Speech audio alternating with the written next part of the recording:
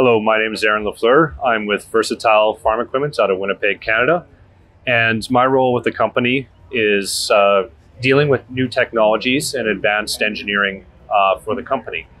And we've got an amazing announcement this week here at the US Farm Progress Show, speaking specifically to a forthcoming collaboration with Cummins, focused on their new hydrogen engine platform that they're developing for later in this decade, into the late 2020s, into 2030.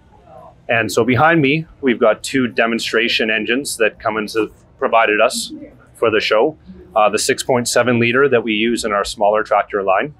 And to my right, the 15 liter, which is the flagship engine in our tractors that go up to 620 horsepower.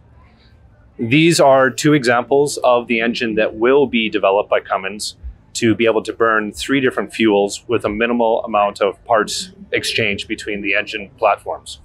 Right now, they're testing a 6.7 liter running hydrogen, where the engine is almost identical to a diesel engine, except for the head, and pretty much everything above the head gasket changes out, but everything below will stay the same to make manufacturing efficiencies and to try and keep the cost of this new technology down when it's finally released to the market.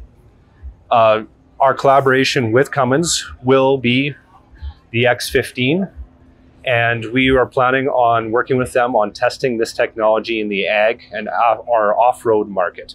So we're going to be their key partner in that area of their market to try and develop, to learn the lessons when it comes to how to distribute, how to utilize hydrogen for an off-road application, all in the eventual goal of trying to reduce carbon emissions in every industry, including agriculture.